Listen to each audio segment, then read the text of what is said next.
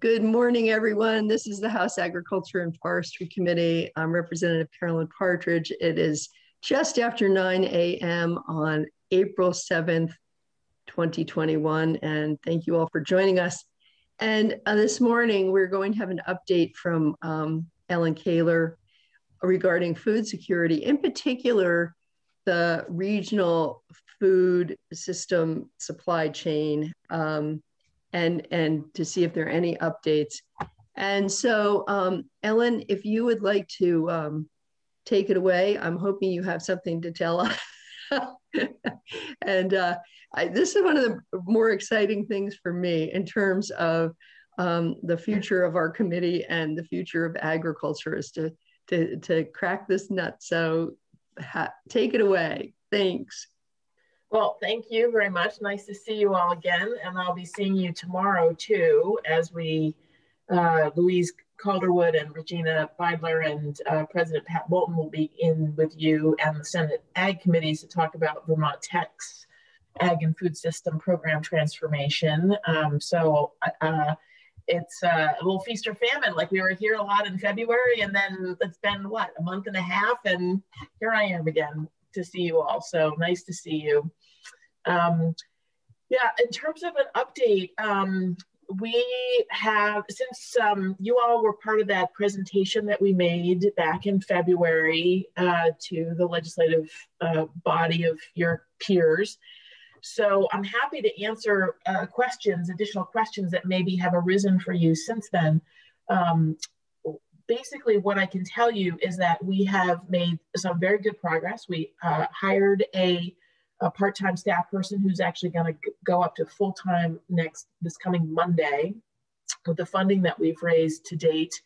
And she's been tremendous addition to the team supporting this project, New England Feeding New England project, which is, again, as a reminder, especially for those who may not know about it, it is a 6-state initiative to try to increase the reliability of our food supply chain within the region, and to do that, to expand production of regionally produced food, whether that's harvested, grown, raised, caught in our fisheries, so that 30% of the food that we consume within the 6-state region comes from and is produced from within this region.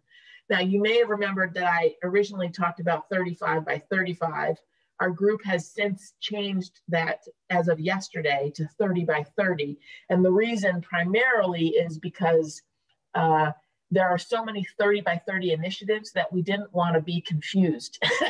So we thought that it would be better to be in alignment with what everybody else is doing, which is 30 by 30. We know how pivotal this decade is.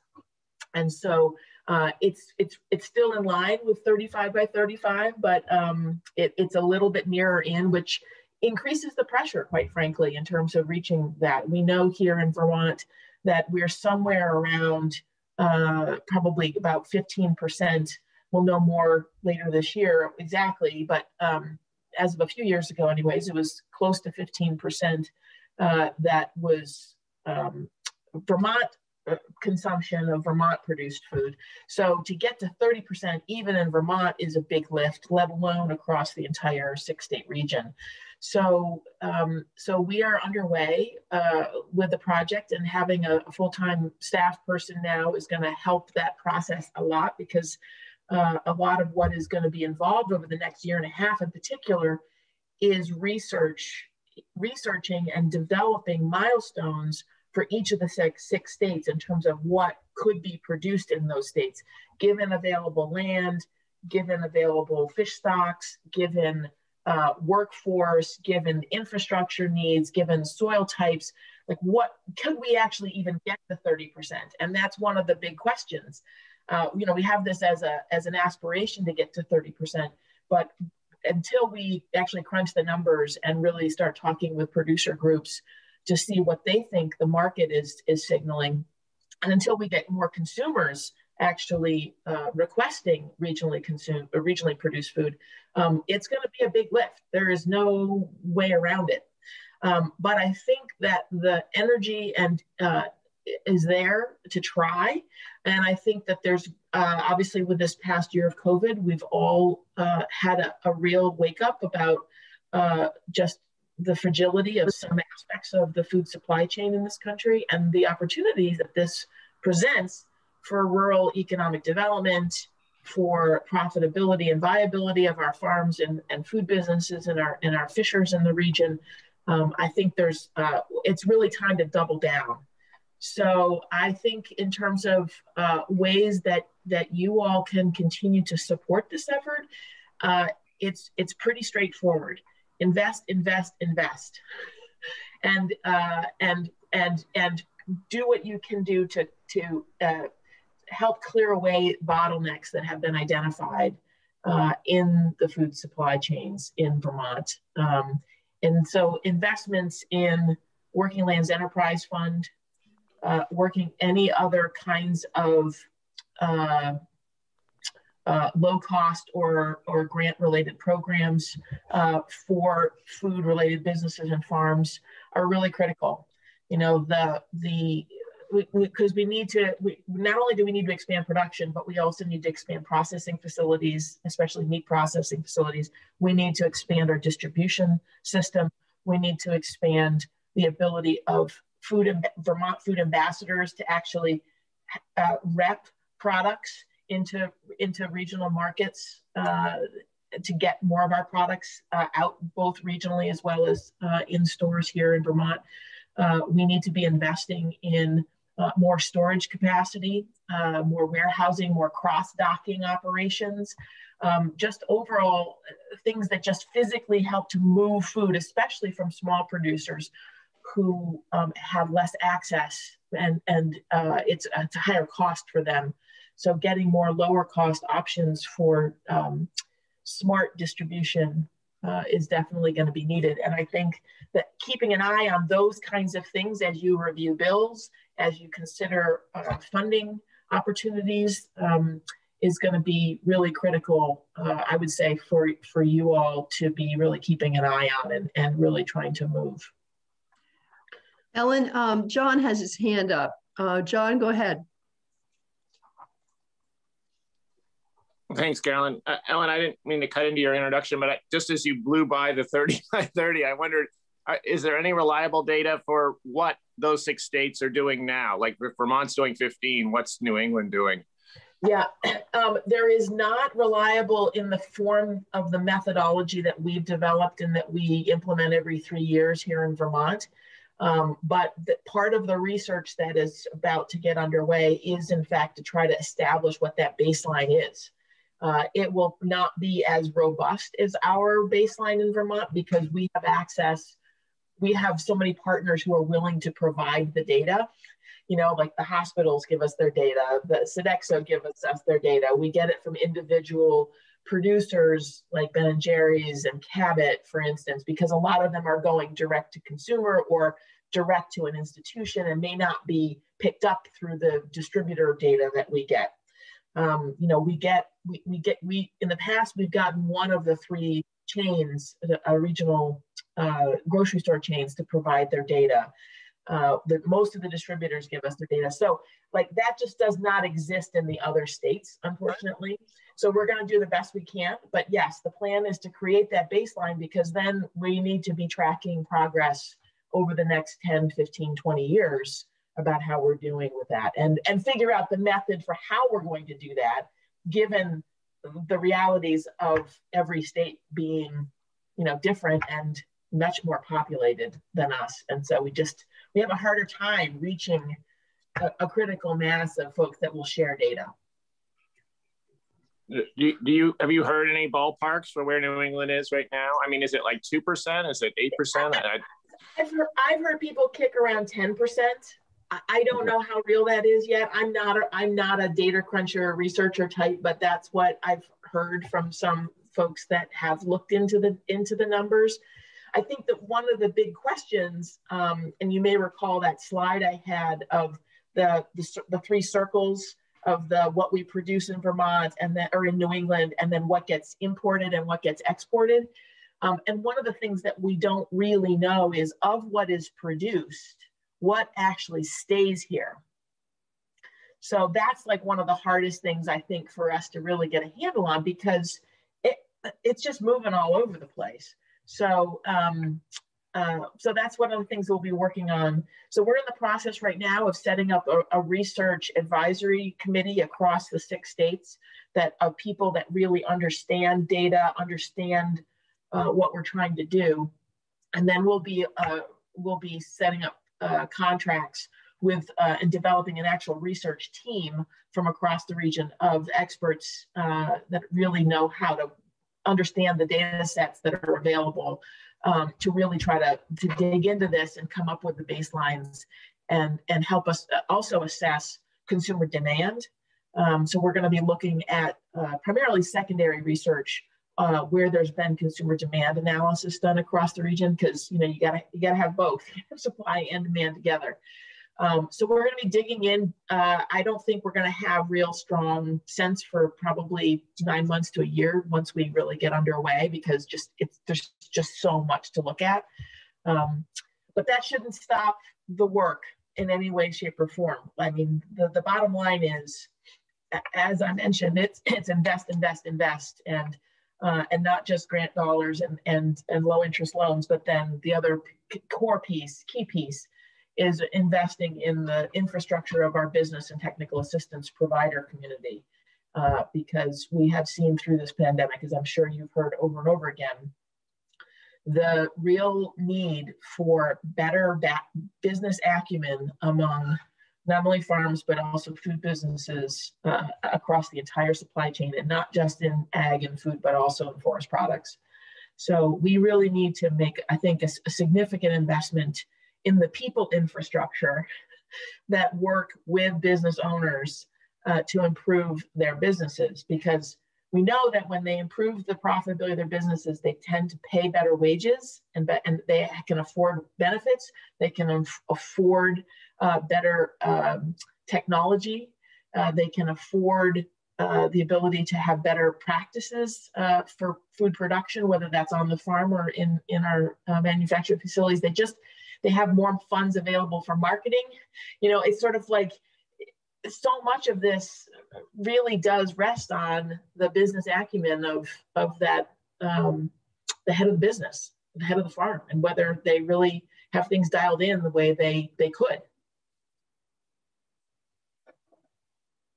And people on the ground it's some of the more expensive and ongoing needs, but like we have just not invested in the people power infrastructure in our state. I mean, it's amazing what's been built up on so little. And as we said in the strategic plan, we identified another 40 plus people, full-time equivalents, that we need on the ground working in a variety of ways with our farm and food manufacturers. Thanks, Ellen. Does that answer your question, John? Yeah. Yeah, I've got a couple more, but Vicky's got her hand up. Okay, go ahead, Vicky. This is also a follow-up, I think, on what John got us talking about, Ellen. And for the first couple years here that I've been on the committee, we talked a lot about getting our products out, to all these cool markets, Boston, New York, Philadelphia, all these cities we're surrounded by, helping our farmers to get the profitability of the Vermont brand. So how do we do both? How do we take care of ourselves, to produce for ourselves and increase the Vermont brand and get our products out? So I'm sure you've been thinking of this as well. But I think it's vital we continue on with what we can grow here and in our region, but also the way we want to sell ourselves out there. So I don't know if you have any comments on that. It's a really important question. Thank you for asking it. It is a both and a lot of that has to do with scale. So we always talk about there's a triangle that exists between the stage of the business's development, the scale of their operation, and then the kind of market outlet that they want to get into. So if you're a really early stage business and you're very small scale, the likelihood that you're going to be able to reach and supply a Boston market is pretty much nil, right? So what are the right market outlets for you as you start and grow your farm or grow your food business, and you are going from, say, small to Vermont small to Vermont medium, for instance, right? You can go from direct market. A lot of people start with direct market sales for that very reason, because the price point is better for them. They don't have any middle people to be paying. So farmers markets, CSAs, farm stands, your local co-ops, those kinds of places are great for being able to start off and build. But then as you grow, or if you're a farmer or a food business that has aspirations of eventually selling into more regional wholesale markets, then you need different forms of capital, you need more workers, you get into more permitting issues because you're in a manufacturing environment. You need to have access to distribution, you need access to those markets. And so it brings in then a level of complexity. And it also lowers your price point because there's just a lot more costs associated with being able to produce at scale. So you need that volume to offset that.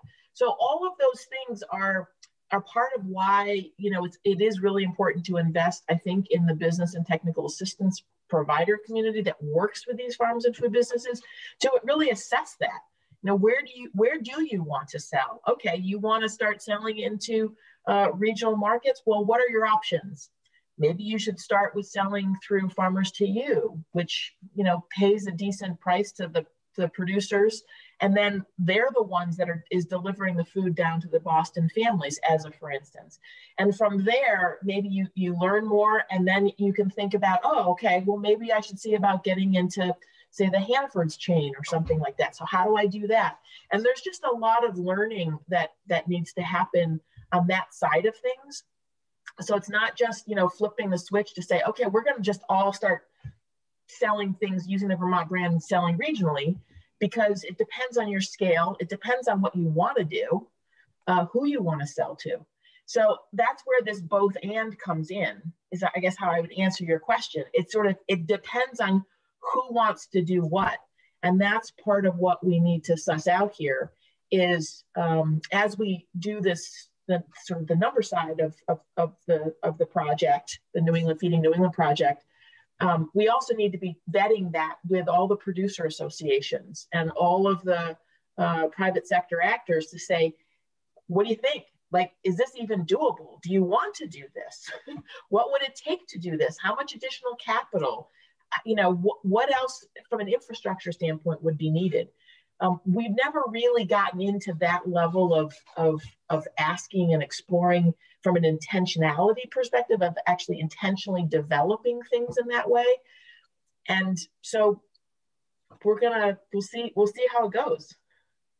I don't know if that answers your question, Representative Strong, but that's how I'd think about it. It really is a both and it's working with folks to really figure out where do they want to sell and in what way, and what do they need if they want to grow and to expand beyond the borders. And what comes to my mind also is we should be so lucky, I think, our goal before the pandemic hit was to get as much Vermont produced product out into those metropolitan areas and just to increase everybody's markets here. But then the pandemic hit and we started asking ourselves, when there was no chicken in the food, the big grocery stores and no pasta, and it looked like post-war Russia, or the Soviet bloc. When you'd see these empty shelves, it's like, oh my word, we've never seen this before. I think it was actually a really good wake-up call for us that the system is, as your map of the US indicates, our system is really fragile. And, one bad situation in a certain part of the country can have a real impact on all sorts of places around the state. So so that's, I don't know, maybe you all were thinking about this before, Ellen, before the pandemic hit, but it seems like that was a real wake-up call for us regarding our food. So I don't know if you want to comment. Go ahead. I'd just say on that final point is, you know, and I think the other way that it's a both and is that, and we've seen this, right, over time, some producers do both. Like they have strong local markets and they have some percentage of what they produce that they sell into the region. So that's another avenue to really explore. Yeah. Now I saw Tom's hand up. Tom, did you get your answers, your question answered? Sort of. Ellen, when she answered Representative Strong's question, it kind of touched on it, I think. But let me ask it. You know, when I walk through the large supermarkets, Ellen, you walk through the frozen food section and you see tons of Green Giant, Bird's Eye, and I mean, you see these, they have amazing processing ability and distribution ability. And is there anybody in New England that can even think about doing that kind of work, processing huge amounts of beans, corns, peas, whatever, freezing, canning? Is there anybody in New England that does that? That's a good question. I don't know the answer, and that's part of what we want to look at. We want to actually do some sort of asset mapping of a sort of trying to identify who has capacity at scale to be doing this kind of thing. I think what comes to mind is as like where there is probably something equivalent to what you're saying is going to be up in northern Maine with potatoes, right? Because the potato producers up there are producing for McCain and Ore-Ida and different national and Canadian brands. What I don't know is whether those potatoes are just being shipped across the border and processed in Canada, or whether there's actually some processing happening in northern Maine. I just don't know enough yet about assets. So I'm looking forward to finding out because I really don't know right now. Just to add to that, I read a while ago, and I talked about this through the director of the Maine Farms, kind of gotten to know him, the Maine University of Maine Farm, and he has a guy he works with a lot who's got, I think he said 1,000 acres or 1,200 acres of broccoli up there, and he grows various kinds for some reason. I didn't know there were so many kinds, but he has the processing. He cleans and bags it and ships it right from his farm, and I was kind of amazed by that. It's got to be a huge volume in certain times of the year. But I don't know how you do that. It was amazing. Yeah, and and I think you raise a really good point around the acreage. It's one of the other key aspects here is protecting our finite and valuable farmland in this state from development. We need to keep that ag land in production, and especially as generations change hands with that land, to create additional creative ways to really ensure that finite resource stays in agricultural production, because we need that land to grow on. So, up in northern Maine there, Aroostook County, they have large, wide open tracts and 1,000, 2,000 acre farms that are in vegetable production. We have a number of those kinds of farms here in Vermont, but they are for primarily dairy and they're in hay and corn and such for feed for the dairy industry. So while that's important to have that feed come from here to feed the animals that we have here, because then we're not importing more phosphorus, we're growing the feed here. If any of those very large tracts come on, are going to not change hands to another dairy operation, we all are very concerned about, well, what's going to happen to that 1,000 acres? And in some cases, it goes to another dairy farm, and they are able to add animals and expand their feed sources. So it stays in production in that way. But when, a 200 or 250 acre parcel comes open that could actually be in vegetable production, like the way that Pete's Greens operates at, how do we help manage, how do we help that to happen more? Because we know we need greater vegetable production, and we can do it in the state. You know, there's plenty of really amazing growers who struggle to find land at scale for their aspirations. And I think this is especially land that's together, you know, like I know, like Burnt Rock Farm in the Huntington area, you know, Justin is primarily supplying for regional or for wholesale markets, sells into healthy living and the co-ops and everything. He's an organic farmer. But, you know, every time he wants to expand beyond his 6-acre home farm, he's got to go find and compete against other interested farmers to get like another few acres here, and then down the road another few acres there, and then down the road another few acres there. And that's not efficient, right? We need these larger tracts to stay in place in whole pieces so that they can be farmed more efficiently. Sorry. And part of the concern, go finish your thought, Ellen. No, I'm done. I apologize because you were starting and I No. There's a lag here with Zoom, so I don't want to cut you off at all. But I will say that this was part of the concern several years ago as farmers were being vilified for the pollution in Lake Champlain, and you know, I was aware of the fact that there were farmers who were saying, well, you know, why should we put up with this crap? Why don't we just sell our land for development?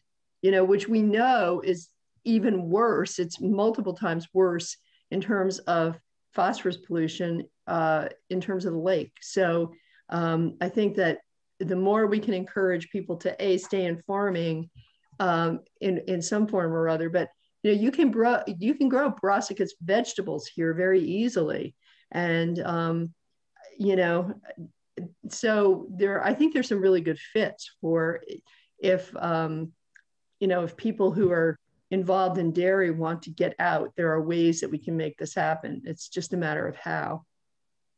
So yeah, and I think that one of the other opportunities is that we're currently exploring through the we have some research going on through Farm to Plate right now that the Community Foundation helped to fund, which is so we stood up, we reconstituted a meat supply chain task force within the Farm to Plate network. And we have some research going on right now by a fellow who's got deep connections in the beef industry and used to work at the Intervale as a farm advisor. And he's exploring Wagyu, Holstein, and Wagyu and other types of dairy milking herd crosses, breed crosses, with the idea that what you might lose a little bit in actual output on the dairy, on the fluid milk side, you might be able to gain by having a higher quality beef animal when it's time for that animal to be culled. And so looking at genetics, looking at additional grazing opportunities, and then looking at how to better facilitate and enable the sort of the quality of the what becomes the dairy beef animals to get a higher price in the market as a way of supporting the dairy industry's struggle to make it just on fluid milk alone is something that's also being explored right now, and I think has some great potential. And I was talking recently with Heather Darby from UVM Extension. If you haven't had her in lately to talk about some of what she's learning from the research, looking at converting some of the conventional dairying over to at least some amount of grass grazing, some amount of grazing. She's finding some pretty significant results to her research in terms of improved components of the milk and milk quality, as well as then the price being paid to farmers for that milk. And so there's some really interesting results coming out of some of her field trials and working with farms up in Franklin County. So if you haven't had her in lately to talk about that, I would encourage you to do that because it sounded pretty exciting. Okay, I'll put her on the list. John, go ahead. Ellen, this whole subject just makes my mind explode with with question. When you start thinking about food and then regional food, just working from the top down, I'm thinking about education and cultural choices. So, what percentage of Vermont, buys its food at, say, the big supermarkets or Walmart or Dollar General, and then you work down to like Tom's saying, the aisles in those stores, and you're thinking, what percentage of shopping carts are full with essentially, thinking Michael Pollan, like processed food, not celery, but Cheez-Its, and then you think like, okay, in order to somehow increase our what we eat locally, it just seems like there's a lot of education, or at least the alternatives have to be there. And it took a COVID crisis for us all to be like, well, we can go to the CSA, or we can go something more locally, just because A, that was the only option, or B, we can actually, we'll try something different. So where does that all come into this conversation? That's a really good question, and really, really important part of this. It is supply and demand, and then you add in the desire and real need to also be growing and raising and producing culturally appropriate foods for our increasingly diverse population, not only in Vermont, but also New England. And then you add that on as complexity on the supply side, as well as how do you get markets to actually bring those culturally appropriate foods in, so that consumers can actually buy them. right? Because we know that for some stuff there is definitely a demand, and it's like you can't get it. So yeah, no, I think that is going to be a key part of this, and why it's a heavy lift, right? It's like in some ways, the easy part is going to be crunching the numbers on the production side, right? As complex and complicated as that is to figure out how to do, that's the easy part. The hard part is going to be not only figuring out how we would scale production, but then how do we also have the level of consumer awareness and consumer demand signals that then allow for everything to start to sync up in the marketplace. So yeah, and that's where I think we've got a huge advantage through Farm to School all these years. It's training the next generation of eaters. But beyond that, there's still a lot that can be done to talk about the importance of healthy local food choices. And then, of course, we have the access issues, because not everybody can afford what it costs to produce a lot of the food that we produce in this region. And so how do we manage and navigate that as well? So I don't have any answers for you. I have just as many questions, but I think we are in a better position than we were, say, 10 years ago, understanding the complexity, and then COVID has provided the real impetus to get going on this, to really step it up and be able to try to tackle this. So on a nuts and bolts question, then, if we look at working lands, we've got a governor's base budget around $500,000, and all of a sudden there may be this one-time $5 million. So have you been in discussions like, okay, this isn't going to happen every year. Where do we really invest this multiplier of 10 in just what you're talking about? Yes.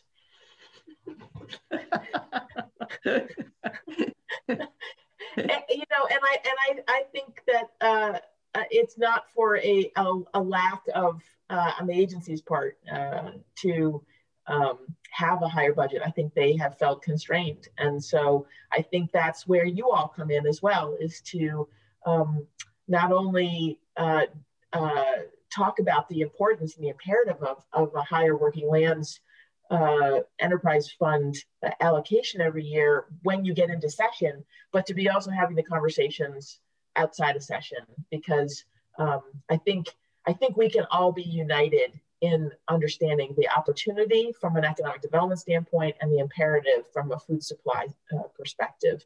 And I think this could be one of those areas where we just need to we need to stop jockeying around and just like, this is what we need to do. And we know what the benefits are. So let's just do this.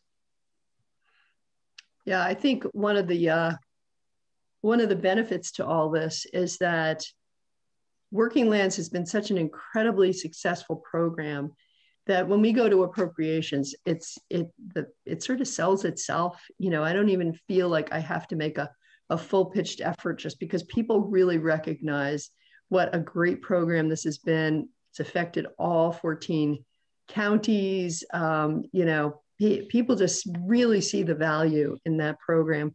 Heather, why don't you go ahead?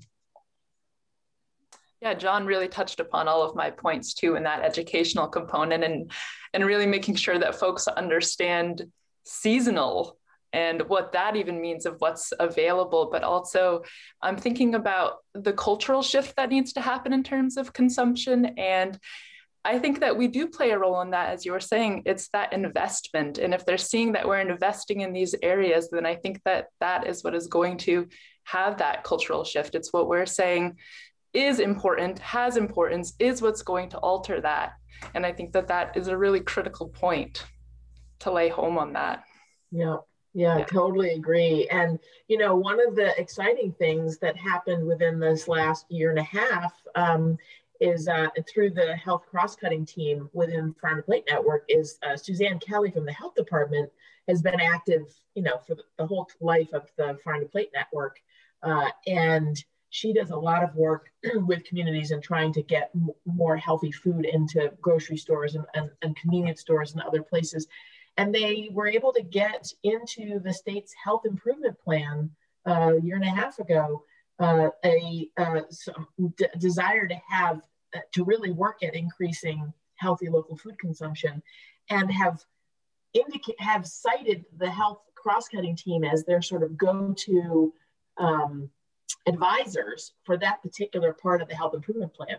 So I think the health department's on board, and I just think that it'll be interesting to see how, once we get past the direness of the COVID pandemic, how we can sort of get back on track and really they'll be able to really continue to push on their end of things. But I think there's a real awareness of food as medicine kind of ideas are really taking hold, much more so and much more understood now than they were, you know, even 5 years ago.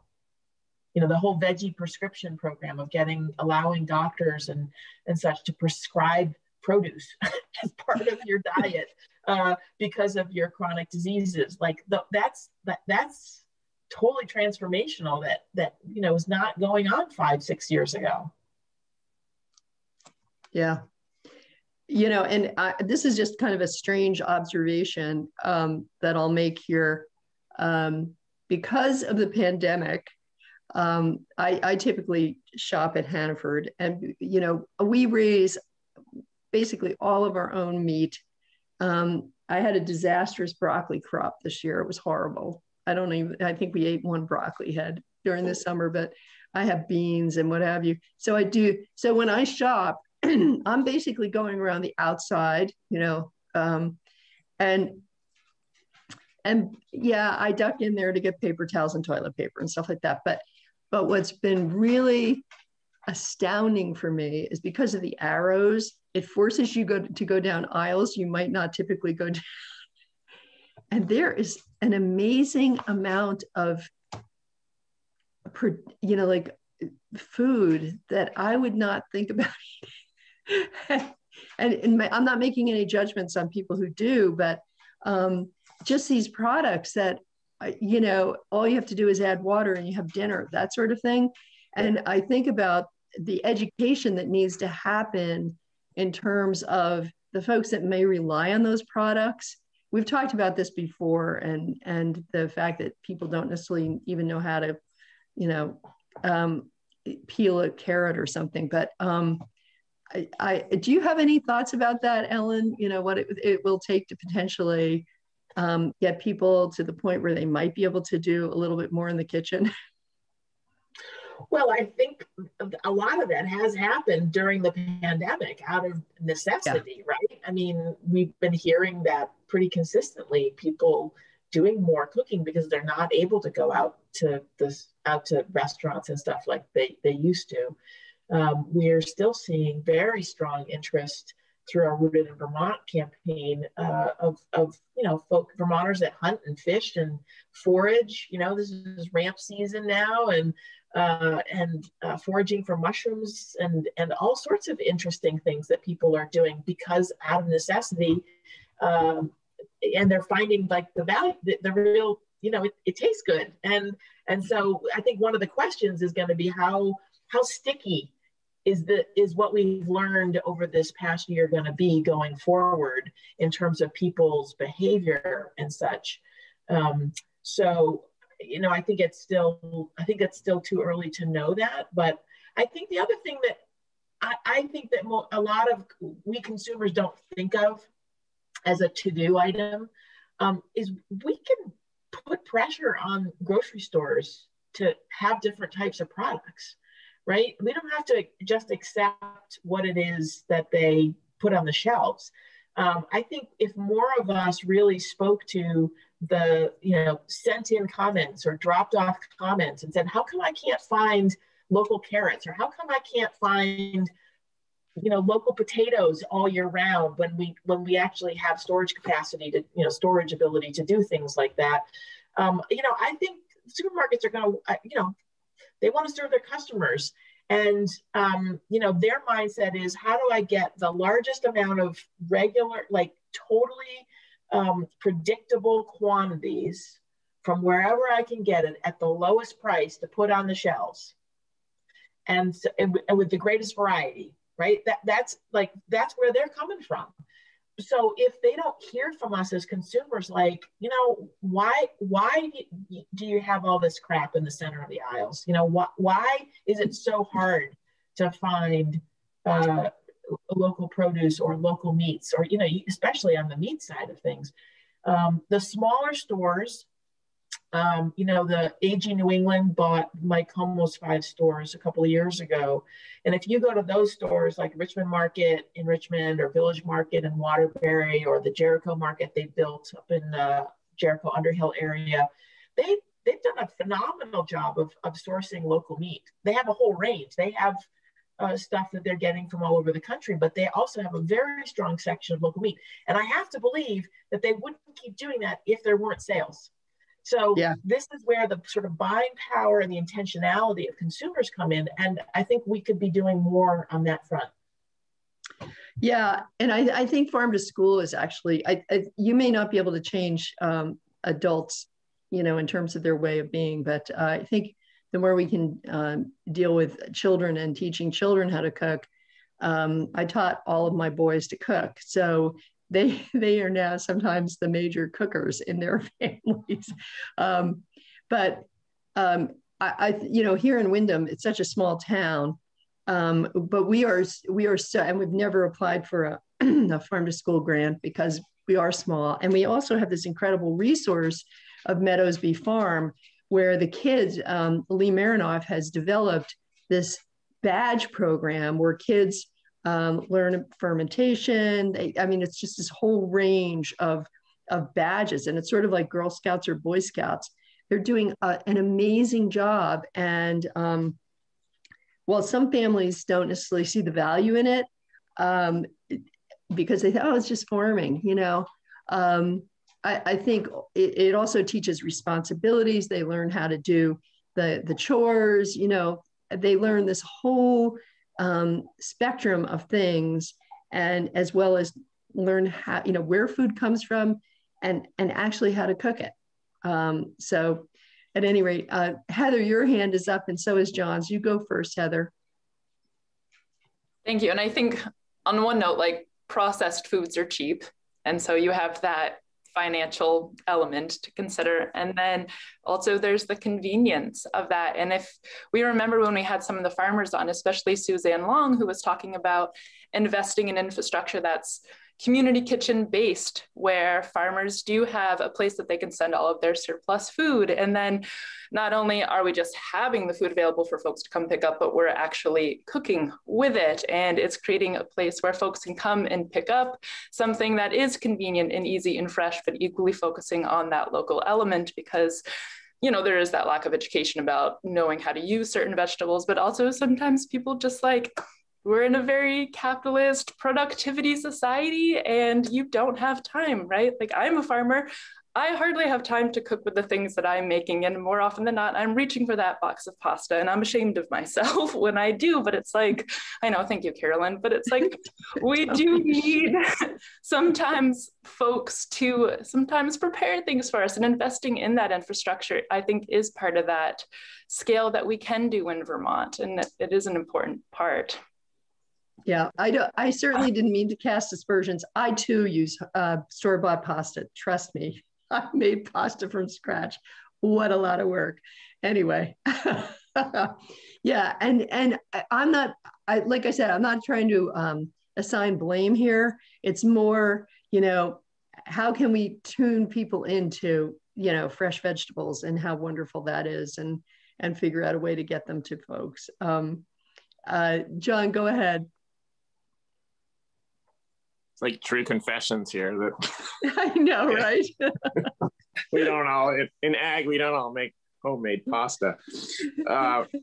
Thinking of cultures and cultural change, I can see not only does it have to happen at the consumer level, but Ellen, this I'm sure comes into it at the CSG level, and this six states combined, where there'd be some weight to it, is that there needs to be, I can see some change at the corporate cultural level, because if this program was successful, you're going to run right into making Mondelez and Dole and Unilever, Procter & Gamble, all those big corporations which fill all those aisles with their products. They're not going to be very happy about this. And so at some point, it'd be great if they actually worked with a program like this and didn't fight it. But I could see they're not going to be very happy about losing market shares, and all those MBAs are going to figure out, how do we essentially crush New England's little project. No, you're absolutely right, and it is a real risk. I mean, that has been a strategy, right? The way, because local food has taken market share from large multinational food corporations in the last 15, 20 years, their strategy has been to buy up small local or regional brands for that attribute. And so we don't have any illusions that will continue to happen, which is why we also really need to be investing in the profitability of these companies so that they have the ability to stick around. I mean, there's always the possibility that, obviously there aren't going to be business owners that get into it because they're serial entrepreneurs. They want to grow something, then they want to sell it. That's their right. But for those that actually want to be able to stay here and really invest for the long haul in their business and grow it within the region and be able to actually compete in the region, then we do need to think about how are we prioritizing and investing as a region to enable that, and to have strong succession planning infrastructure, like in people power, to work with these business owners to understand the various ways in which you can sell your company when it's time, and thinking through the different ownership structures so that we can try to increase the likelihood of those businesses, once they change hands, of actually staying owned from within the region. Vermont Coffee Company, right, just announced, sold to Stonewall Kitchen. And that's an entity out of Maine. They are national. They have national distribution outlets, and so part of the reason Ben & Jerry's sold to Unilever was because they needed national distribution outlets. So that's why it's you know, that's where when I say we got to invest in all parts of the supply chain, that's why, right? We can't just invest only in farms and food businesses developing and then not also invest in processing and distribution infrastructure, because then those that actually are the primary producers get to a certain scale potentially, and they don't have any options for distribution. And then they have no choice but to look for larger buyers and larger for that distribution access, because of the way the grocery market has evolved over the last 50 years. So, and to Representative Partridge, your point, you know, like, no shame here. Like this is the system we have now has been 50 years in the making, with intentional national policy to grow it and to move people out of food production and out of farming into other industries, right? So that there's fewer and fewer people producing all the food we all eat, so that there's more people available for other types of jobs. And so, you know, there is a societal reckoning here. We're at a point where we have to say, did we go too far? I think we have, but that's a societal level question. You know, it's an existential type question. What have we lost because of the production style that has evolved over the last 50 years? And what do we want it to be in the 50 years going forward? What kinds of changes could we be putting in place now that sets us up and our kids and grandkids and great grandkids for a different type of food system that is more equitable, that is more locally owned or regionally owned, that is more place-based, and that is profitable for those who are in the business of it? How do we structure things? How do we structure our government systems, our regulations, our infrastructure to enable that, as opposed to what has been the case, which is just this cheap food policy, large-scale production at any cost to the environment and externalities and those kinds of things. Ellen, I was thinking that the real model for what we're after here is the beer aisle in supermarkets, because there's a place where New England really does have market penetration and you have a ton of local choices. But then I go down, you know, the diaper aisle, I don't get to choose, you know, 30% New England diapers for my lambs here, or you know, Cheez-Its and Doritos. It's not like that's an option. Like, I want to buy New England Cheez-Its and Doritos. How does that happen? You got to get somebody to make them.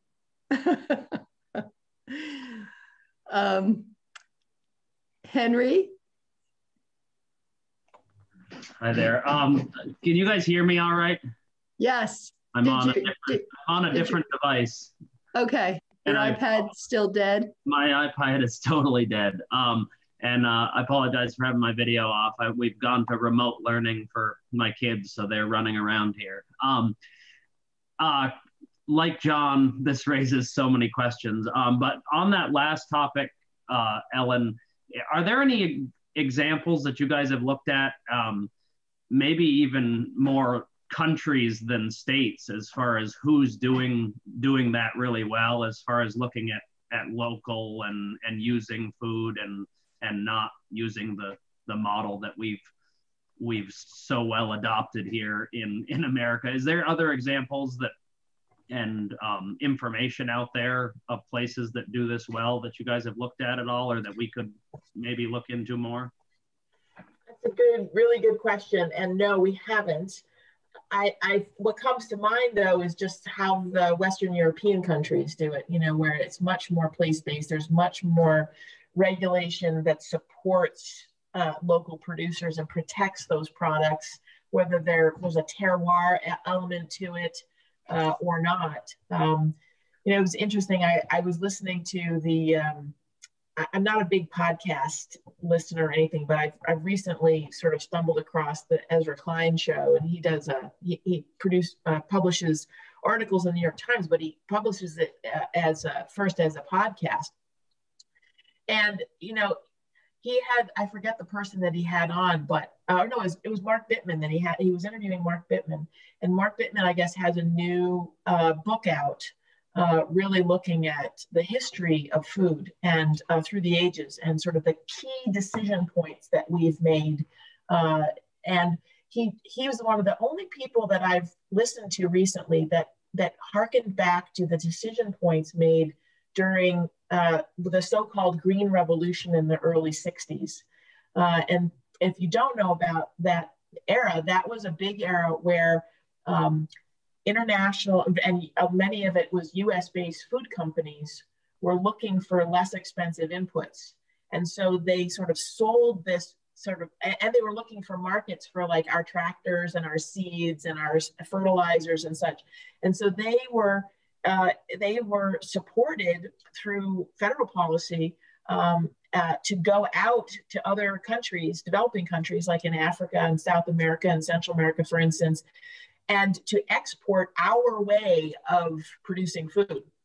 At the same time that we were standing up this narrative of it's the job of the United States to feed the world, like our farmers feed the world. Those narratives really have set the whole world on a course of the way that the global food marketplace works and the futures markets and like all of that. And what we've seen is the devastating consequences where you used to have countries in Africa and South and Central America where they would go through periods of famine, but they basically could feed themselves. They weren't having mass starvations going on the way they do now because their markets now are completely export oriented. They're monocropping everything and selling into the export market because they were told and they were incentivized or they were purchased by these large corporate entities that said this is the way that we have to do that. And so it's not just a US or a Vermont or a New England reckoning of our food policy. It's a global reckoning. And I think what you're seeing coming out of, it was just an interesting article just a couple of days ago about Singapore. They just created a policy of getting to 30% Singaporean food by 2030, because something like 90% of all the food they eat is imported as, in essence, an island nation. And so they've set a target of 30 by 30. And there's been other countries that have been doing that as well, coming out of the pandemic, because they've recognized the vulnerabilities of being a monocrop-oriented, export-only country with their agriculture. So I think this is like this pivotal decade to like have these conversations to really think about what do we want, and then how do we set up the policies, the regulatory environment, the investments, the national public policy to incent that and really be climate smart, climate friendly, the way that President Biden's talking about and Secretary Vilsack are talking about. Like we need to really need to do this in a climate smart way. And then of course, in the United States, there's also the racial reckoning. There's the reality of the way that so much land was not only stolen from Native peoples, but also stolen from African Americans that had land back after post-Civil War that over the succeeding decades was taken away and they lost that land. And so what are we going to do about that? How do we get more people of color on land and being able to access loans that anybody else can access, any white person can access, and be able to have an actual opportunity to succeed? So I don't have the answers. It's like this, it's just this big, huge conundrum, it's just so complex. But I think we're at one of those pivotal moments that Mark Bittman talked about, where we have some real choices to make. And so you all are key to that process. And I always like to think of conundrums and challenges as opportunities. So, so is that Ira Klein? Ezra Klein. Ezra, okay. Yeah, the Mark Bittman, it was a fascinating podcast. I'll look for that. It makes me want to get his book because he does talk about these historical junctures where we made these choices. And that's the point here. They are choices, right? Yeah. And you all as legislators are part of helping to make choices about where to invest, what to regulate or not, what to incent or not. and what narrative is put out there about the kind of food system that we want in this state as well as this region and country. Yeah, yeah. It was very hard to watch, and I can't say that I watched all of it because it was so difficult, but Henry Louis Gates, who is a Harvard professor and does Finding Your Roots, the genealogy program on PBS, did a show on Reconstruction, which, as everybody probably knows, is that period after the Civil War when slaves were freed, but they were kind of stuck, and some of the things that happened at that time. It was really, as I said, it was very hard to watch because they weren't treated well. And in some cases they were able to acquire land, but then, as you said, it was basically taken from them.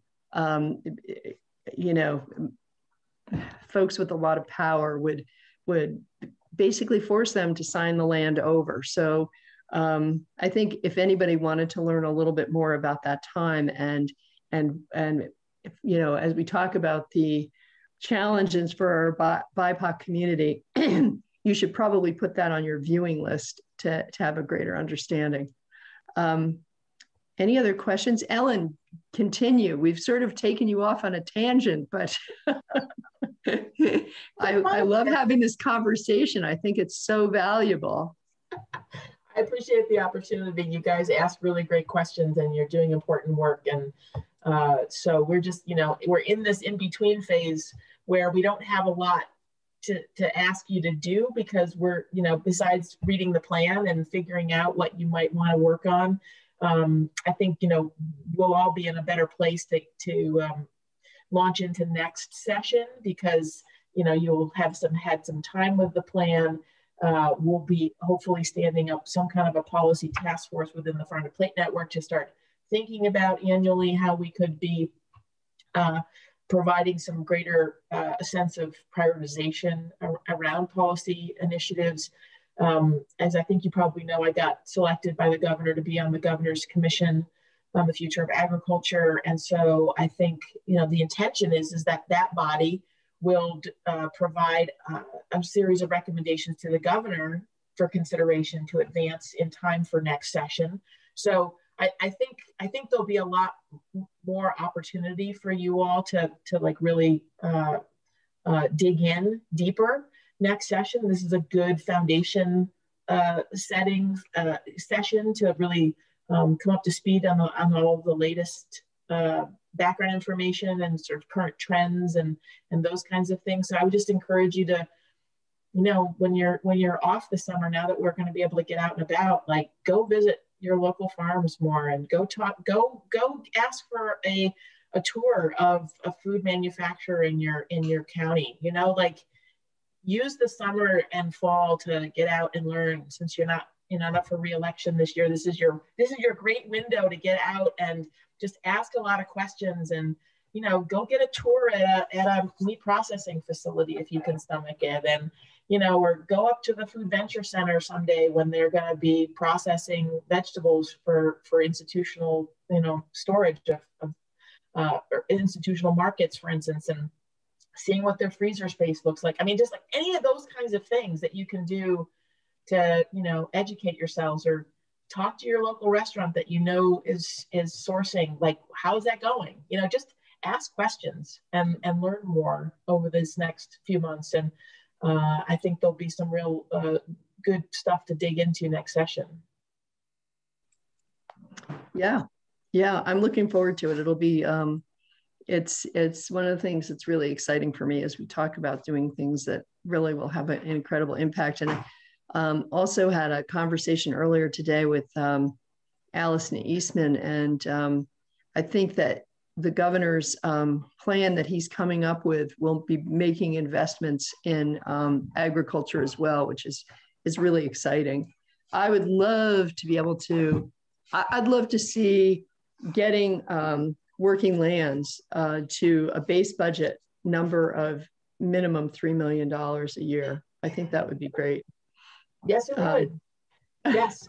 It would, and I will say that in part that would really help to provide additional funding support also for the business and technical assistance community, because as a board member of Working Lands, I read applications, and so I see every year where those that have gone through and have worked with service providers have much stronger applications because their concept of their expansion plans or what they want to do differently or next are just much more well thought out. They're planned for. You think about the Jonesland Farm example. We invested $150,000 in them last May for their transition from dairy to goat herd. That was, they spent 2 years really learning about things and working with a number of service providers and working with Miles Hooper to really understand what they were getting into.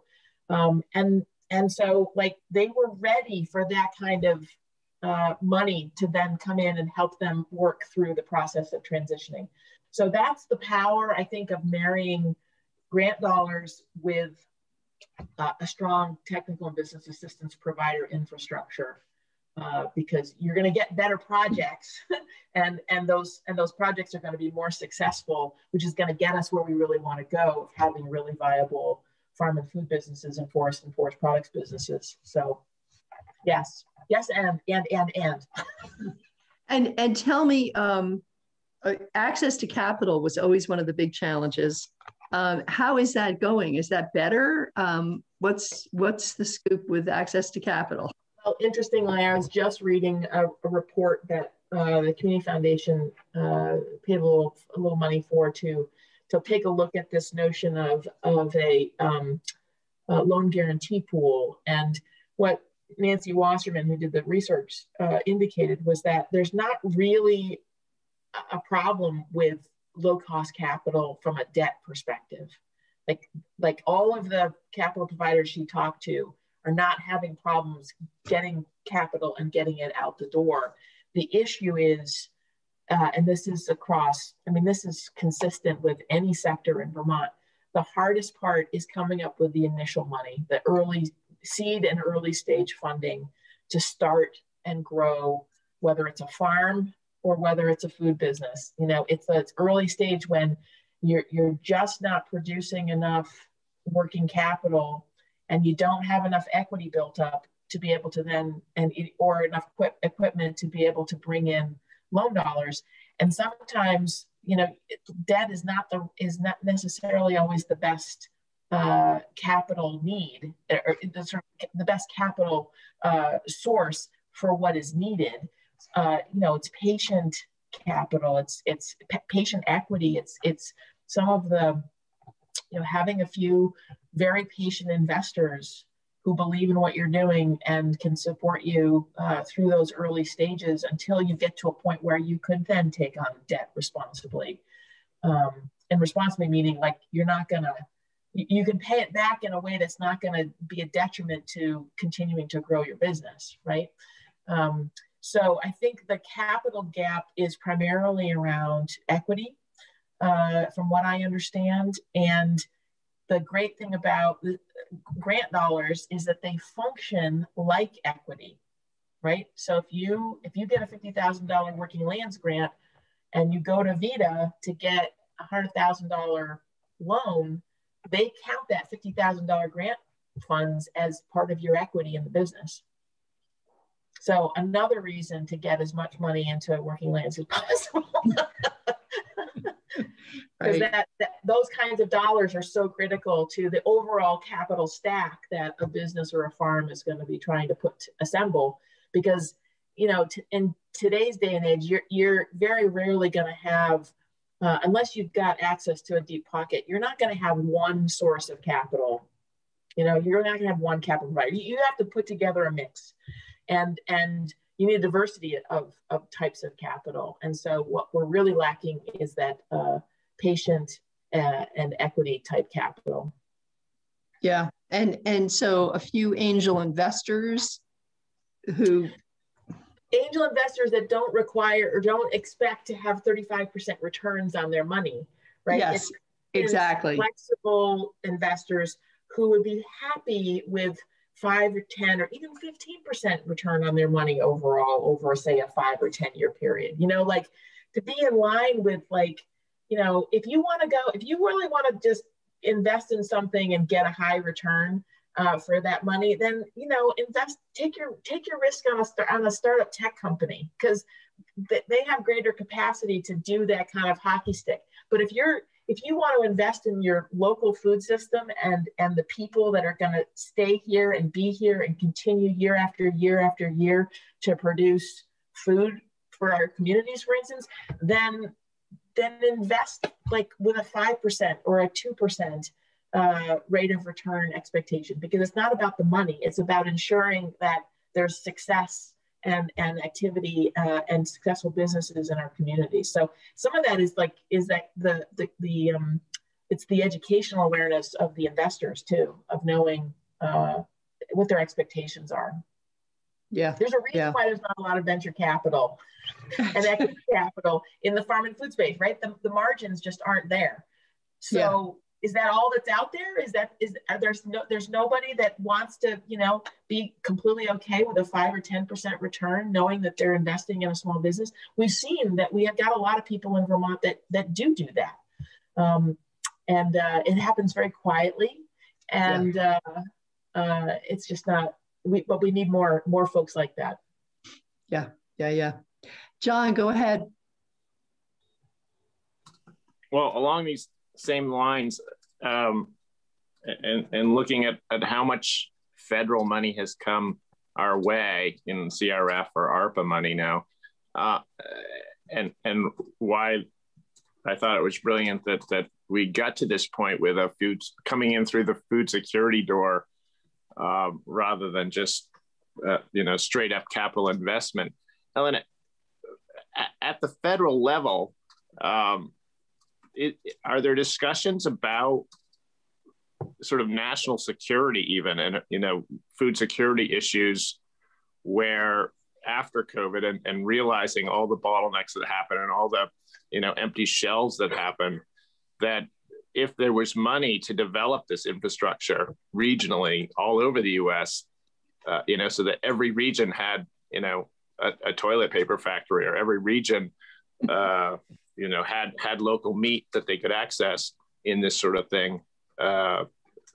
Just as we've seen, the federal government has so much money that would be great if they could come up with matching dollars, or just a continued stream of investment in this. It seems like, and everybody would be happy if it was every region got some. Really good question. I don't know the answer. I would encourage you to, talk to our congressional delegation staffers in the state about what they're hearing. I think, things are still very fluid and evolving. I think there has been a really great awakening and awareness by about a lot of our congressional delegation folks. I know Representative Welch and was there was definitely some wake up work that happened because of the magnitude of what was happening in the early days of COVID around the supply chain that I heard about and talking to him. A real interest. I think the question is, we've done, and this gets back to that sort of overall question of what is the kind of food system we ultimately want, and therefore how do we structure policies and our government structures to support that, right? Because for the last 50 years, it has been about the cheap food policy, which has then taken our tax dollars turning them into subsidies to corn, wheat, and soy producers in the Midwest primarily, right? That's what we have incented. We have incented monocropping. So if we don't want to incent that anymore, just like the president's infrastructure bill is saying no more gas and oil subsidies, what would happen if we started to really ratchet back subsidies of monocropping, and instead we incented more of diversified soil building, climate-friendly production practices for a diverse array of products, and we did so with some percentage with regional allocations. So your question, especially, there's always these formulas, right, that for federal distribution. What if we actually really applied that to regions of the US so that, like, I want the Southeast to be producing food for the Southeast. I want the Midwest to be producing food that Midwesterners can actually eat, right? So how could we actually incent our federal policy in that direction? Not wholesale, that's not gonna happen, it's not gonna happen overnight. But if we started to ratchet back the subsidies and redirecting those to the kinds of things that we want to incent, what kind of change could we see from that? And I think it'd be great to have, to talk with the federal delegation about what they're seeing on the landscape in terms of that awareness, especially given the openings that I think the Biden administration has opened up. How do we actually then change the internal structure of USDA and the way that Congress is allocating funding and for what purposes through the USDA? Carolyn, maybe we should have our partners from the Vermont delegation at least come in and talk about some of that stuff. Well, funny you should say that. I was just noting their names. I think it'd be fascinating, and they may not be able to fully tell you because things are so much in flux. But I think the question is, what could they be doing? I was talking to my counterparts in Food Solutions New England, and they're starting to think about how to try to support regional policy coordination in throughout New England. Like, of all the different key organizations that have an interest in policy, is there a convening function that Food Solutions New England could provide to bring us together? And I said, yes, that would be awesome. And I think we pick one thing and we do it really well. And what I said was influencing the titles and the allocations in the next farm bill, right? So they've stood up all these new programs around regional food, which has been great, and food hubs and especially crop block grants and all stuff. But compared to what is going to wheat, corn, and soy in the Midwest, it's like it doesn't even compare. It's not even on the same scale. So what could we be doing as a block? Could we get the majority of our congressional delegation across the 6 states to be advocating for more of a regionalized food system? Again, not to create little islands all over the place, but just increasing the percentage that is being produced and consumed within every region of the United States, not just in New England for New England, but take a national view of this. What could that look like? So that's just a concept at this point. Whether that goes anywhere, whether it eventually leads anywhere, who knows? But that's what the kind of thing that's been on my mind lately is how do we get that kind of a conversation happening more? All right. I'm furiously taking notes here. Heather, go ahead.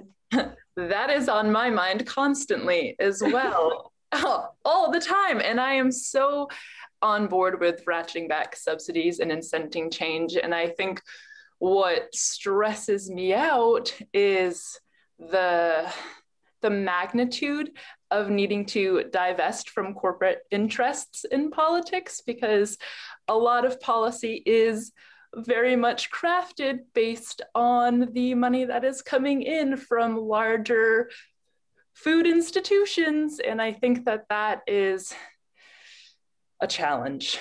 I think that's really hard. And I think that's something that is important to recognize, that much of that policy is crafted based on who is funneling funds.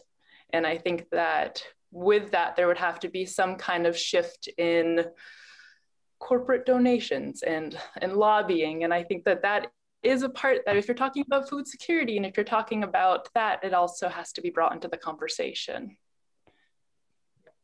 Yeah. Yeah, I think a good example of that was the sugar industry and the influence they had. Vicki, go ahead. Your hand is up. Is this okay to just keep asking questions? I think it's fine. For 8 more minutes, and then I gotta go to another meeting. How much? 4 minutes? 8. Okay. Probably you're not going to be able to answer this, Ellen, but while you were all talking, I was thinking about in a pandemic, so to speak, or a natural disaster, all of a sudden we're facing things we hadn't realized before, as you know. But we're dumping milk and because schools and institutions closed and just so many things. I'm just curious, Ellen, has there been conversations about, in another future thing, we hope what doesn't happen, but instead of having to dump milk, let's say, does Cabot, have they had Agrimark, Mark, have they talked about ways to use the milk, but use it in a different way or distribute it in a different way? I mean, just ways where you have to transition quickly. And that's the hard part in unforeseen circumstances, the quick amount of, oh, you know, this distribution chain isn't here. How can we go over there? You know, plan Bs, so to speak. It's a huge part of dealing with unforeseen things. So I don't know what conversations have been happening. Maybe we could have some of them in, and Ellen, I'm sure these things are on your radar. But how do we use that milk in a more creative way instead of seeing it go down a drain? You know, that kind of thing. Yeah, no, it's a good question. I would encourage you to have somebody from DFA and from Cabot in. I mean, my understanding, I could be off on this, but my understanding was that it wasn't Cabot that was dumping milk. It was DFA, and in part the reason that Cabot wasn't, and why they were actually expanding the number of jobs and the number of shifts, was because they had more and more demand for their cheese. And because the cheese plants, because Cabot is product, more diversified products, and with their whole range of products, they have more ability to service the consumer market with that kind of product mix. And so for them to be able to just increase production because there's increased demand, they have a greater potential for that because they have the equipment that then can be deployed to do that. My understanding, and I don't know all the details, was that part of the reason for the milk dumping that happened back in the spring, and I don't think it's still happening at all. I think that was a short-term thing, was because the equipment at the milk bottling plants, was used to servicing certain kinds of institutional markets.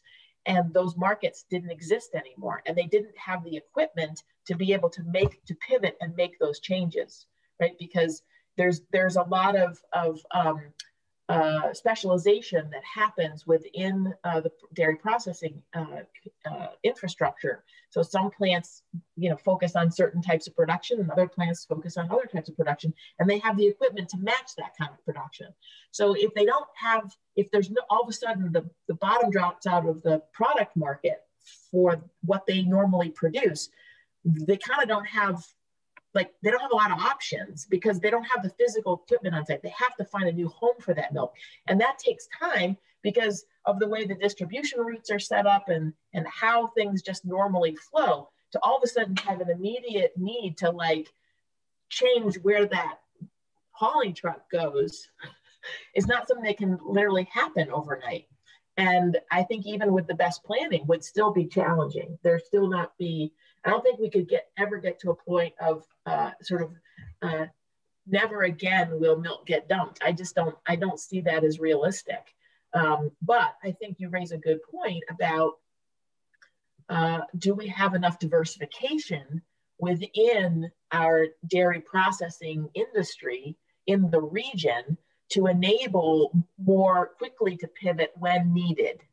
And I think those are big questions that I can't imagine aren't happening because it was so with us, for that period. But I'm not privy to those conversations about what those entities may be thinking about, how they're planning for it in the future. And it's kind of scenario planning for big companies, to think about, if this happens, then what's the, how do we shift? How do we pivot? So, if you're curious about that, I would encourage you to talk to the folks that are in it every day, because I'm certainly not. Thanks, Ellen. Thank you. Okay, we have about 3 minutes left with Ellen. Are there any final questions?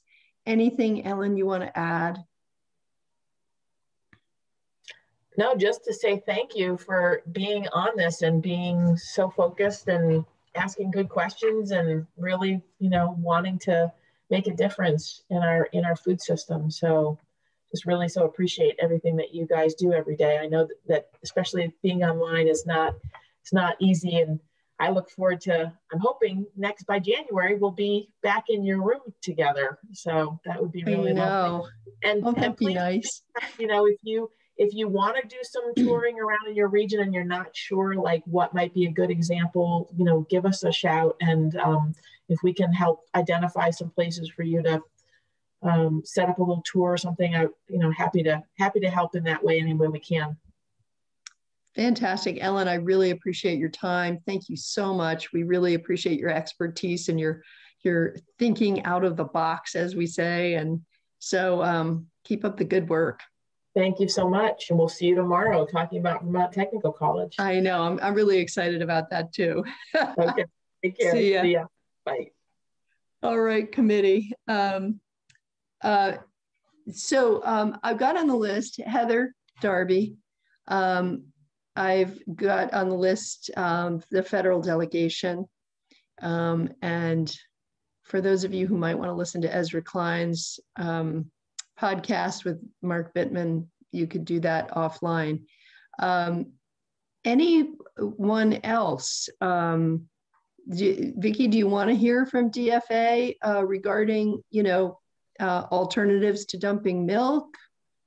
I would love to, actually, of what they learned from the pandemic and how they look to the future for regional milk or whatever, what their distribution and chain is. It would be interesting. I'm sure we've heard from them some before, but it's always good to hear what's happening. Also, while Ellen was talking, I thought about our forest products. She didn't mention it once. But I'd like to have Ed Larson back in and perhaps others in the wood products industry. I know the pandemic really affected them and continues to be an issue in certain aspects of forestry. And even when I'm thinking about wood supply, so many of us have wood heat, and those chains of sale and such can be disrupted easily. And that's an essential part of life. So I'd like to hear, take some time on the forest products aspect of our work as a committee. That's a great idea. How about if we start with the commissioner? Sure, that'd be great. Yeah. And then we can go from there and see where it takes us. Yeah, I'm surrounded by woods, but not necessarily everybody is. So that could definitely be a problem. Okay, so I'll put the commissioner on, and then we'll go from there. So one of our jobs is to get S102 out, and we're going to be hearing testimony this afternoon from some of the folks in the industry. And I'm wondering if there's anyone else you can think of. We can also talk about this later.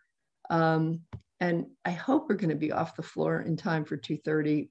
If we get off earlier, then come to committee as soon as we're done. Well, I'll give you 10 or 15 minutes, but try and think of anybody else you think we should hear from regarding S102. And so for those who might just be tuning in, that's the composting, foraging with chickens on compost and producing compost, and also the supplements and registering them with the Agency of Agriculture, as so many other feed supplements are. So Vicki, go ahead.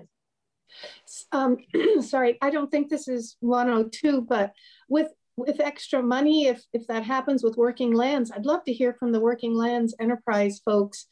How can we distribute this money to some of these initiatives we're talking about, but also in the forest products industry as well? How does that work? The Working Lands Fund help them. So just kind of a broad picture of that. And if we really get this money going, it'd be cool to hear how this will be ramped up. Yep, and forestry definitely is a part of Working Lands mission. It's not just agriculture, it's forestry as well. So important point, Vicki. John.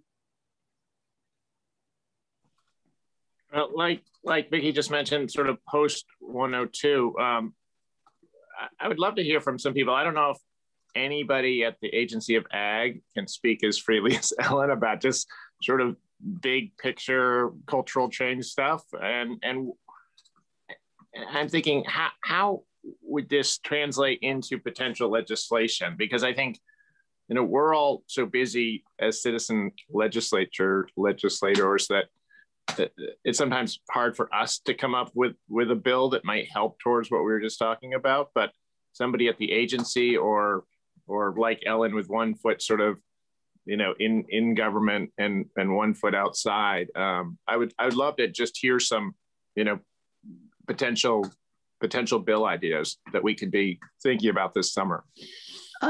So when you say big picture ag stuff, can you be a little more specific? Because what I'm thinking now is Abby Willard. Do you mean right. ag development, that kind of thing? Exactly. Like, okay. You know, we got the big book, Ag Bible, but to start looking at some of those, you know, future thinking ideas as bills would be interesting. And you know, the agency can do some, and the marketplace will just take care of some. But you know, what do we do as a committee to grease the skids here? Yeah. Well, and that's, you know, that's on my mind too. You know, what is there anything we can do, especially with, you know, I was thinking in terms of the regional food supply chain system, but you know, I always love to make things work a little bit better. So I'll put her on the list as well.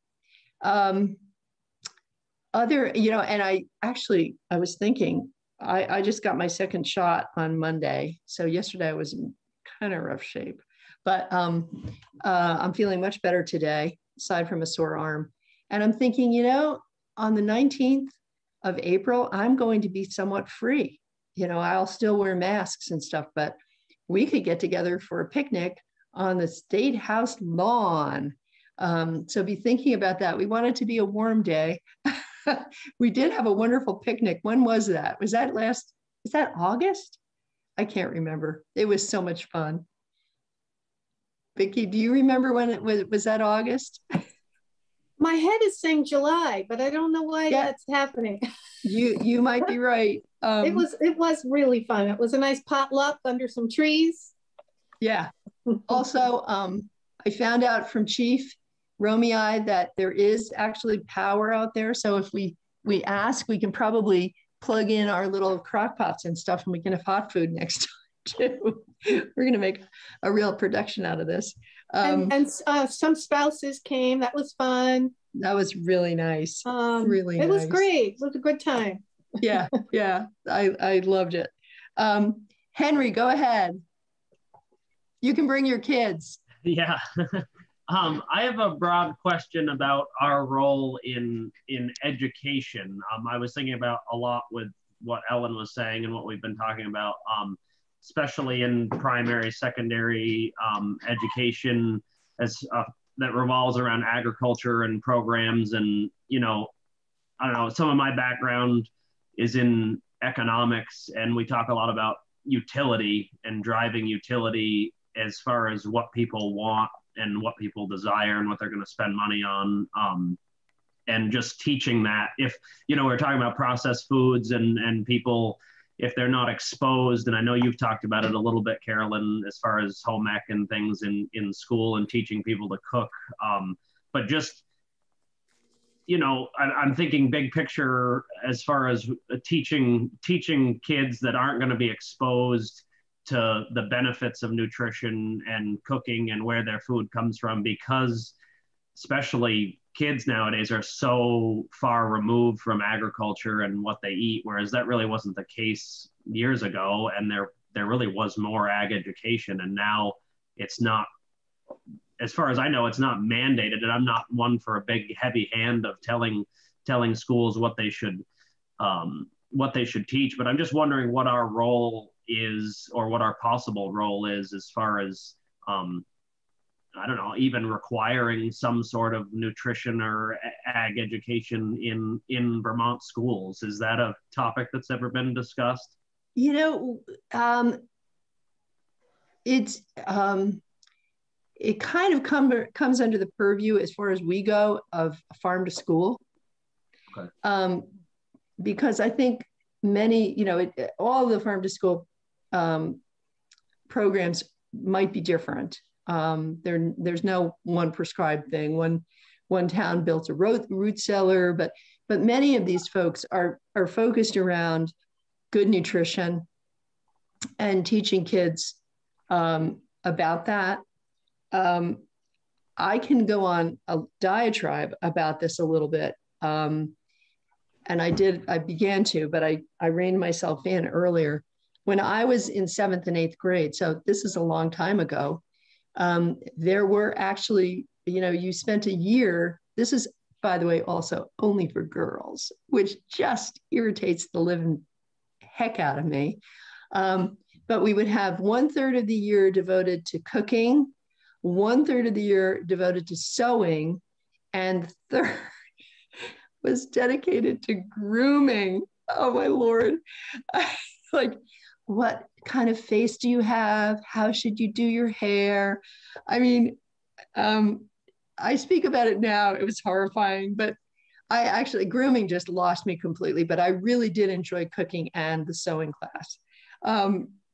And I'd already learned to sew, and my mother had already basically taught me to cook by the time I was 14 anyway. But anyway, you can see I can get off on this tangent and it makes me crazy. I think that cooking is so basic. One of the things, I have all 3 of my kids are boys, but they learned how to cook because that's one of the basics, isn't it? And they do a major portion of the cooking for their families now. And two of my sons do, I think, what I would call most of the cooking. So, so I'm sort of speechless. I don't know if they do cooking in the high school now. And that's a really good question. Henry, we could have somebody in from, I could check with Kate Webb and others, but that's kind of nitty gritty curriculum type stuff. It's not really our purview, but it might be interesting to find out. What would be the question you would want answered? You're muted. Yeah. Just basically what is there any requirements or what is there a baseline of what is taught? I mean, there must be, I don't know enough about education as far as like, there must be certain standards of which, kids need to learn. Obviously they need to learn the alphabet. Well, that's a standard that's mandated. Is there a standard for nutrition and for, food safety? What, I guess somebody that could answer those, if that's something that's looked at. And, if in my mind, and this is a personal thought, but I think food production and nutrition is more important than learning the alphabet, but I realize that's not a, that's not a common thought, but I'm wondering if there's any requirement, what it would look like to have a requirement, and if anybody else is thinking that that's important. I'm just thinking about driving, this is a long-term, goal, but driving the future of, because you have to create that want and desire and knowledge that this is important and creating utility essentially. So Mike Ferrand sent me a chat and he said, I don't usually give input to committee meetings, but I think you should, Mike, and I'm glad you did. But my daughter is doing the Spalding High School's gardening program this summer. It's called Berry Buds Program. Berrytown School does a gardening program too. And we have heard, I think it was Harwood Union High School, when we heard about Farm to School, we heard that they have a Farm to School club, and so they're learning about these things. And so, but I don't know if there's anything curriculum-wise prescribed by the Agency of Education requiring these things. So we can ask that question. I'll do a little sleuthing. And if you want to do some sleuthing too, that would be great. But it may be at this point somewhat limited to what farm to school does. Okay. That's a great question, a great area we could talk about. I may have told you this before. I love this little program. There was if I've told you this, stop me, okay?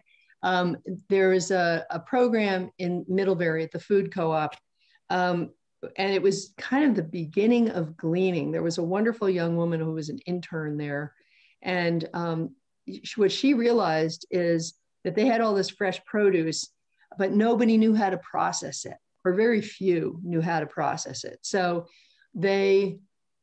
she set up the situation where on the days when the food pantry was open, she would cook a really delicious vegetable soup. And she would have bags, she would be giving out samples. She would have bags with all of the required ingredients in it, with the instructions on how to do it. So as people came in, and it was sort of afternoon, probably, I don't know what afternoon of the week, but kids would take the samples. They loved the soup.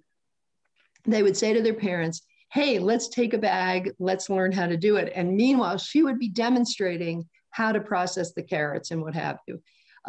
It was just such a win-win-win-win-win. I loved it. So, those kinds of things I think are so important. And, when you show somebody how to do something, they really learn it. What's that Piaget quote? I'll never get it right. I hear and I forget.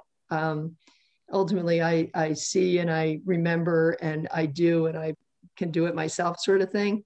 Anyway, that's really, we can look into it. My long way of getting around, we can look into it.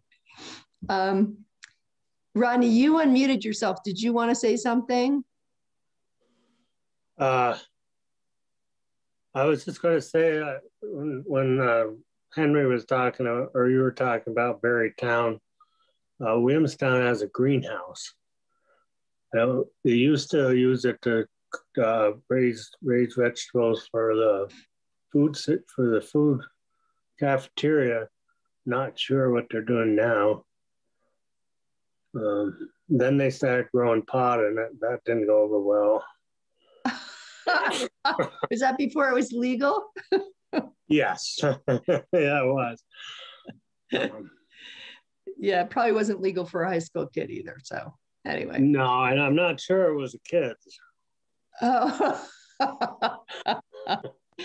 oh dear. One of those sticky situations. Yeah, and Leland and Gray High School in Townsend has, I believe, a greenhouse, and that may have been the result of a farm to school grant. And they were doing the very same thing, not the growing of pot, to my knowledge, but definitely the growing of vegetables for the cafeteria. So yeah, those are really wonderful projects that have grown out of, no pun intended, grown out of farm to school. Henry, are you done? Your hand's still up. No worries. John, go ahead. Just Henry's thoughts there made me think of another type of business that's in crisis. I think, along with dairy farming is the plight of our general stores in Vermont. and it's just this very dark downward spiral. So as places, not only are they cultural hubs, but they're also places that sell food. And so since we, incentivize a lot of what we're talking about, I would love to have a discussion about what we can do to bring back general stores or even keep the ones we have. Tunbridge had 10 years ago, we had 2, they're both shuttered now. And then, you hear some hopeful stories, like I think Maple Corner has a community not-for-profit one, and you may have to go more in that direction. But but I think they're really important and they're disappearing. And I think what we were just talking about, food and food security and markets, they all come into play there. Yeah. Albany, Vicki, Albany just opened one, right? Yes, they did that same thing, John, work together as a community, got grants and such. It's kind of sad that it takes that amount of effort to do such a thing, but it had been burned and they had gas tanks under the ground, and so a lot of complications, but it gives revitalization to communities to have that for sure. Yeah, and Putney's gone through the same thing. I'm not as, excuse me, aware of all of the gyrations, but I think they closed, they had a fire, they got it going again, they had a fire. It was pretty devastating, but I think one of the reasons why our general stores have struggled so much is because people don't use them. And they oh, well, we're going to Claremont to Market Basket, or we're going to the grocery store. And so they don't, and maybe a loaf of bread is a little more expensive and what have you. And so they choose to, buy the least expensive food that they can. And when you're struggling for a living, that is one of the choices you might make, is to just go someplace where the food is cheap. I know Barnard has a wonderful, when Teo was a legislator, we all went up there, and Barnard has a wonderful general store. Is that still doing well, Heather? Yeah, I actually worked there last winter, and I supply stuff from the farm there also, and trying to get more local food in there. But they have new owners, and it was also something where our community funded it to get it back up and running. And, we talked so much about the economic viability of it. And I think the challenge, circling this back to like food security, is that they're also a business and they're trying to make it. So purchasing from local producers is out of their price point, and that was so hard. But it is a beautiful general store, and it's one I grew up going to and enjoyed working there. But yeah, there's a lot of dynamics, I think, that really go into trying to keep those viable, but also, flipping that around to a rural community. We don't have access to a grocery store in Barnard really anywhere close, and that is where folks do end up going. So they are critical. Yeah. Good. Any other ideas, Vicki? I was just mulling over Henry's comments and questions. Do you remember? Oh, Iron Chef. That's what I was trying to think of. The Iron Chef contest, and the kids come in to the State House and bring food. That's another kind of culinary program in some schools. But it's interesting that how the pendulum swings, because what Henry's comments are, basically cooking and those essential things aren't part of curriculums anymore. I don't know how that happened. They drifted away. But I took home ec as well, Carolyn, 50 some years ago. We didn't have the beauty part of it, but the Lucky cooking and you. We could go to charm school though, if we wanted to. But the funny thing was my husband took home ec. He's a better sewer than I am. And my sister-in-law went to shop. Boys went to shop class. How many of you remember that? You learned how to build stuff. There was shop, but it was only for the boys. And I had one classmate, Nora Salamone. She was one of my good friends, and she actually took shop. And I wished in retrospect that instead of grooming, I was able to get into the shop class, because I would love to have done, woodworking and what have you. So, yeah, I think the pendulum's swinging. I think we're definitely have to go back to those practical things. Geez, yes. We really need it. And the great thing about Iron Chef, and which is sort of an outgrowth of Vermont, Vermont Feed, Food Education Every Day, and the Food Farm to School Network, is that it's co-ed. It's not just geared to females, because somehow we were expected to be doing all the cooking. Oh well, times have changed. John. I think FFA and FBLA still exists, but were any of us members? And do you ever check in with high schools and see if they're still at all active? Because that would be another interesting intersection with food. I mean, it's funny that like future business leaders didn't include farmers. Like they could all be just one group there. Yeah, we used to, FFA used to come to the State House, but it's been a long time. And it's not just the pandemic, I think, that's held them back. Not sure. John, do you want to look into that and see about, do a little research and see if FFA is still going strong? Great. Yep. Jackie Folsom might be a great. Right. I bet she would know. Yeah. Yeah. Terry, go ahead. Well, I was going to say, I think FFA is pretty strong still here in Addison County anyway.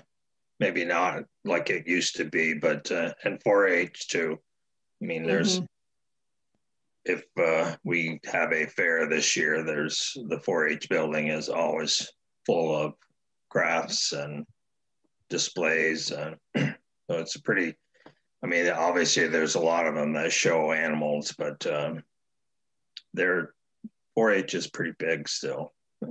Yeah. And they actually have cooking things too. I mean, there's sort of like a home ec 4-H division too. So as well as showing cows, you prefer to do it the other way. So, but it's, it's just a different mindset now.